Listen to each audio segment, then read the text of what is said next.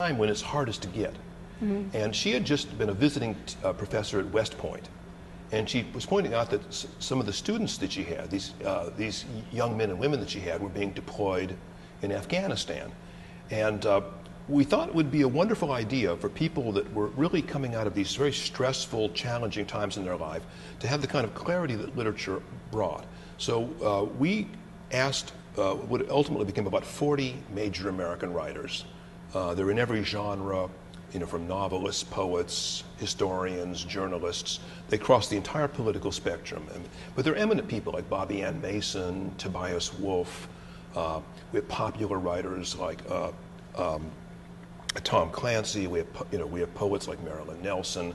We have sort of journalist historians like Mark Bowden, who wrote Black Hawk Down. And they volunteered to teach writing workshops for the troops that were coming out of rotation and their spouses, because we actually have a lot of male and female spouses that are part of the home front, so they could write about their wartime experience. And we really thought they did three things.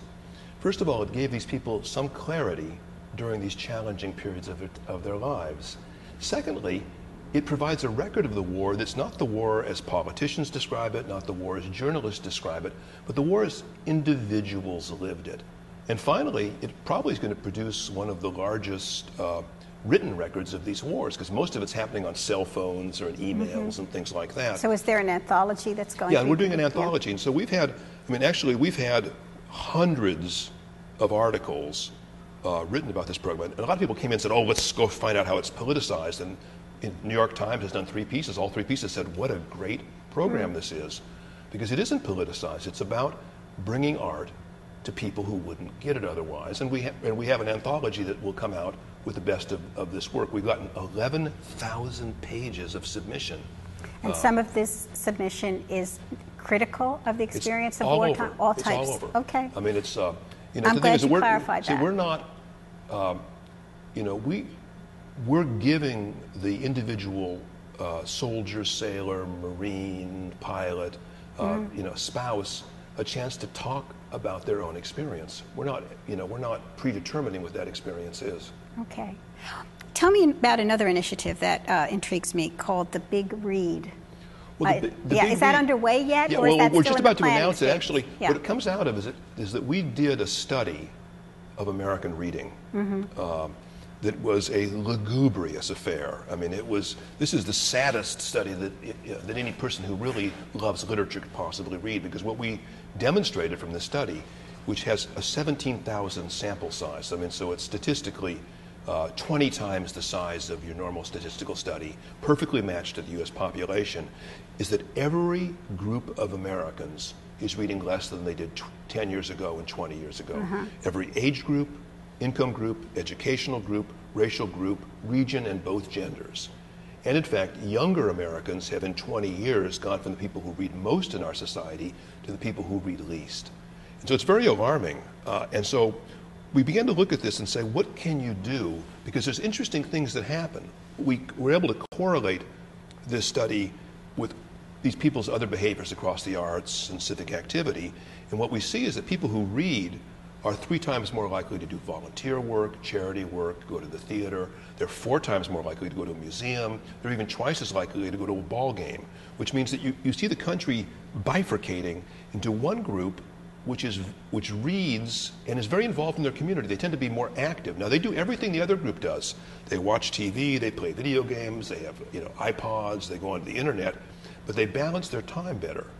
And there's another group that increasingly just stays home. So we try to create a program which would, in a sense, create a civic context and civic reinforcement for reading, and we're going to call it the Big Read. Okay, so it's not as though you're going to be supporting certain books to be read. We are. Have they been chosen yet? What we're doing is, it comes out of a grassroots program we see, which is called the City Reads, or the One Book programs, where a community chooses a book, right, and then they read it. So we're taking this, which is a very nice but somewhat small grassroots idea, and we're going to bump it up to a level that no single community can afford. This goes back to my notion of being able to do things on a broader scale nationally. Is the idea that the whole country will read one book? No. Okay. We're having communities choose a book that they want to read. And we'll develop TV programming, radio programming, reader's guides, school materials, library materials, book club materials. We'll create partnerships with the public radio station, public TV station, the newspaper, the mayor's office, the library, community service groups. So we really have tremendous reach within a community and create a kind of exciting, accessible material that really spurs people's interest. Because we think one of the things that's vanishing in our society is that sort of social reinforcement of reading. Because let's say you read a really good book, but nobody you know is reading it. There's nobody to talk to. Right. So we're in a sense trying to create socialization around the reading of good books. Okay, sounds good.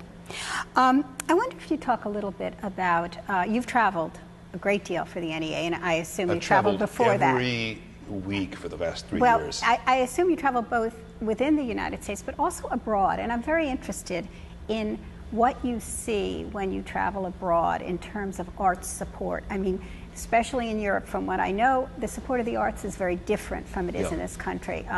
Everything is very centralized. There's a notion of what art is, and it is supported generously by the governments of many countries.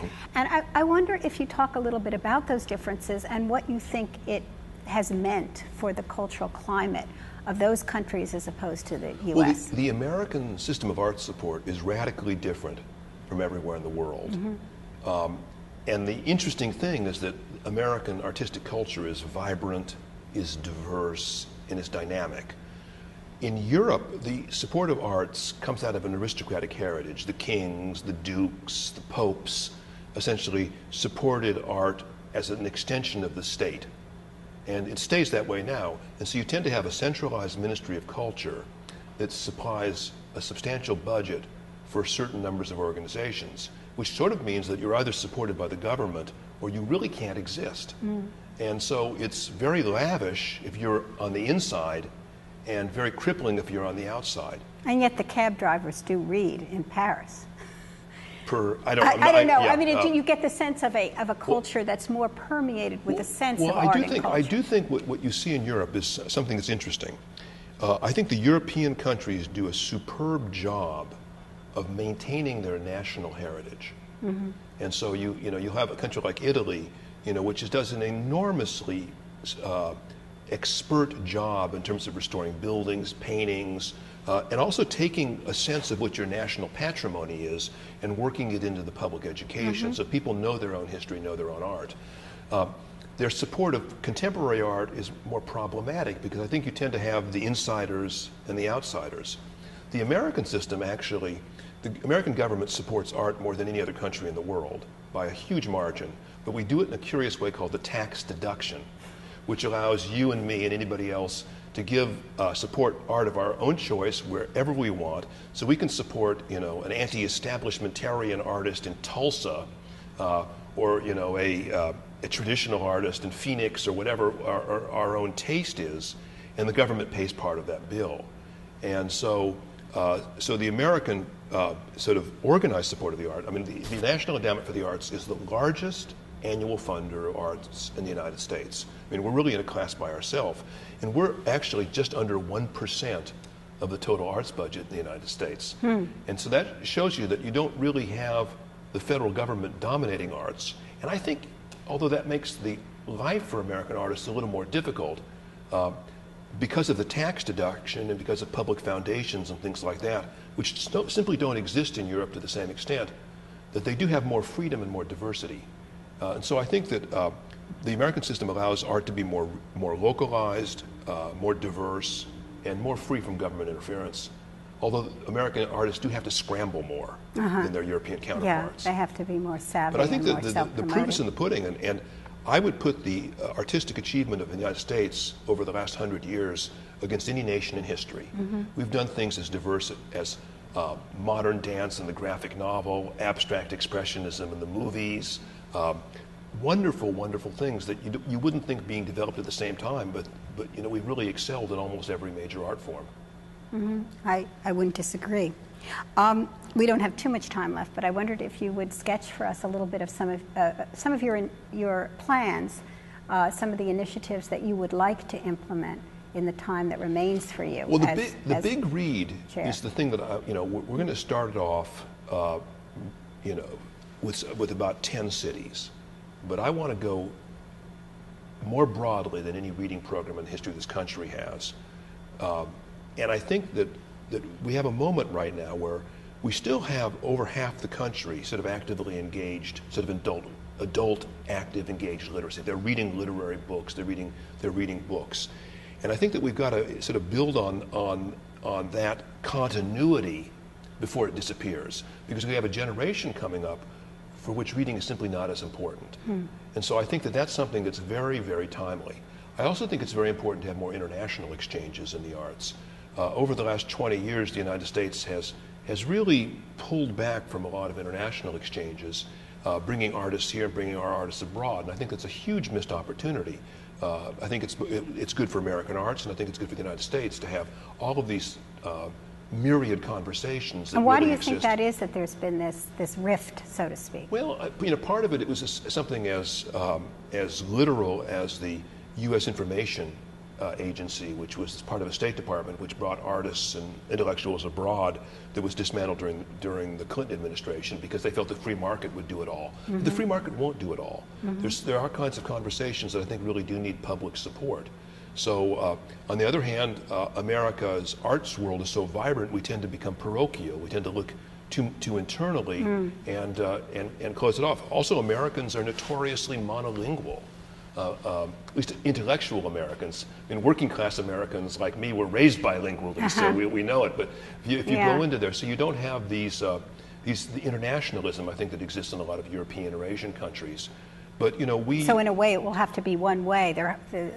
The reciprocity will have to be in English, it seems. Well, this could be an opportunity for Americans to have the greatest language labs in the world. They're called Berlin, Paris, Rome, Prague. Well, that might be another thing that the NEA could spearhead. So I think the international thing is important. But I think also we have to. If you ask me, the most important thing I can do as chairman of the National Endowment for the Arts, I think it's to try to revitalize and add excitement to American arts education. We have a whole generation of Americans who are being raised and being educated in schools where most of the formal arts education has been dropped. If the American economy is going to compete in a world economy in the 21st century, it's not going to be through cheap labor or cheap raw materials. It's going to be through imagination, innovation, and creativity.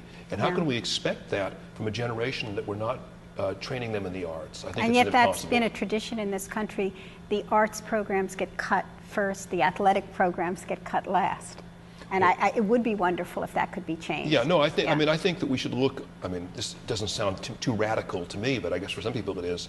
I think the arts education program should be as essential to kids' education as sports. Right. I think sports are very important because some kids find themselves and develop parts of their personality and their character in sports, but they also do it in theater, they do it in the school paper, school magazine, in dance, in visual arts, in band, in chorus, and we have to keep those options open. There should be many paths to success and to self-realization for kids.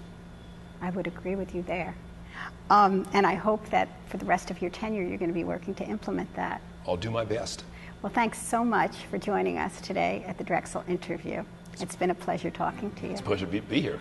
Okay. And thank you for joining us today for the Drexel interview.